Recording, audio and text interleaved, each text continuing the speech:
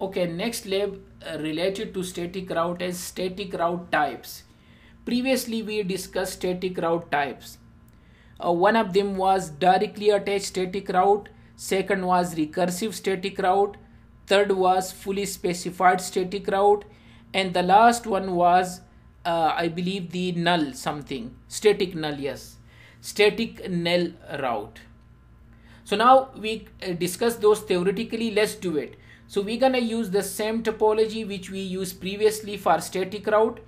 This is the switch image and router image, client SVPCS, and these are the IP address, and we want to verify these things in the lab. This is our target. Basic configuration is already done.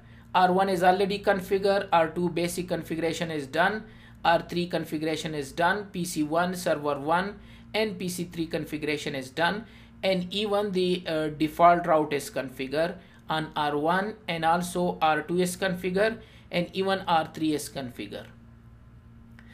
These are the basic stuff, and the reachability is there from the previous lab. So if I try to ping 1.1 and if I try to 1.2, so everything is done, but we want to test type of configuration. So the first one is directly attached static route configuration. So directly attached means rather than to use the next hop, we can use our exit interface. Let's go to show you. So let me close this PC3 and this is R3. Let's check out the routing table first. What was the configuration? So if I check out show run and section IP route, this was the command which I typed them for the network reachability. Let them come up. Here is, I say that I want to go to this destination subnet mask is this one, and this is the next hop, and this next hop is basically R2 address. This is my next hop, this is my neighbor. I will give everything to my neighbor, but I don't want this one. So what I can do, I will type no, and let me remove this one. Let me configure in another way. Another way is IP route. By the way, let me paste them the same command, and let's remove this one up to this point only. The changes are here. So the first one is directly attached static route. Okay, in this case my packet will not be reachable because I removed the route. So you can see it will not ping. If I try 1.2, so destination is unreachable, and it's true because I removed the route. I want to put them, but this time I want to put them in another way. I can put my exit interface. What is my exit interface here? 0/2. So I will type G 0/2. This type of route configuration is called directly attached static route, and that's it. And now PC1, PC3 will start work. It was not working. It's the same thing. So this is the first way to configure static route, and this type of static route is called directly attached when you use your exit interface. You get the idea? And let me remove this one. Let me come up and Control A and type no. So I remove again. Again PC3 will not ping. Again destination unreachable. Now let's go to another second way to configure the static route, which is called recursive static route. Recursive means rather than to use my exit interface, I will type my neighbor IP, and my neighbor IP is 23.2. Sorry, I put no. I need to remove the no command. There is no. So I say IP route going to this destination, this subnet mask, and the next hop where to send this packet is 23.2. And again the ping will start working, and now you can see it's working. So this type of configuration is called recursive static route. Let me remove again, up arrow and come Control A and type no. Again the ping will stop working. You can see destination unreachable because no route is to reach there. Third way is fully specified static route. Fully specified static route means if I type here my exit interface as well, which is G0/2, this one, and plus the next hop 192.168.23.2, okay, and enter, and now the ping will start work again. So this is the third way to configure static route, and this type when you type your exit interface as well and next hop as well, so we call them fully specified static route. Now coming to the last one, a static null.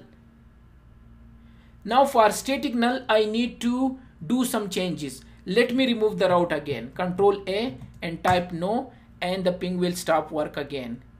Your destination unreachable.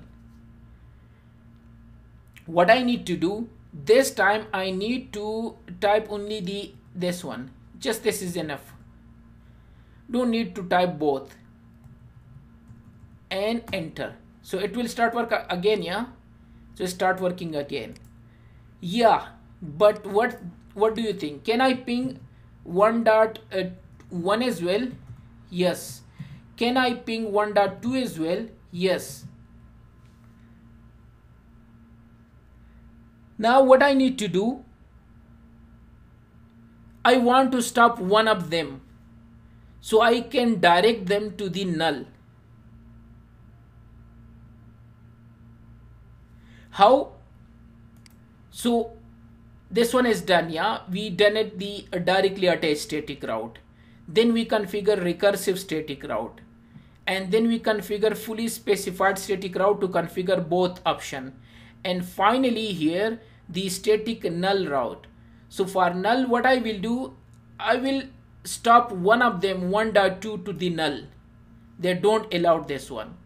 So right now from PC3 I can ping 1.2 and I can ping 1.1.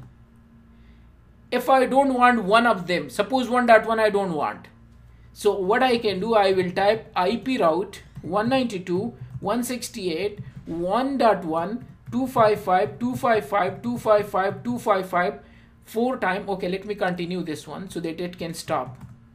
So it's pinging, yeah, and here I will say null 0, that whenever the traffic is coming from 192.168.1.1, drop them to null 0. Null 0 is the virtual interface there to drop the packet silently, and enter, and now you will see it will stop working. Look at, but the other will work, 1.2 will work. 1.2 is working and 1.1 I destroy them, so this router cannot receive them, and it will be in the routing table. Show IP route static, and here is, they say that whenever 1.1 is coming, it will be connected to null 0. Null 0 is basically an interface to drop them. We are not using in such scenario. I just show you that how we can utilize this one. Normally in the summarized route, we have extra route coming in summary, so we can destroy them using this command, static null. But anyway, here I show you that I don't need 1.1. Yeah, I can ping 1.1, sorry, 1.2, 1.3, 1.4, 1.5, all of them will work beside 1.1. So this is called static null route. I hope so you get the idea. So this was lab related to static route type configuration, and we verify them in the lab, okay? And let's move to another topic.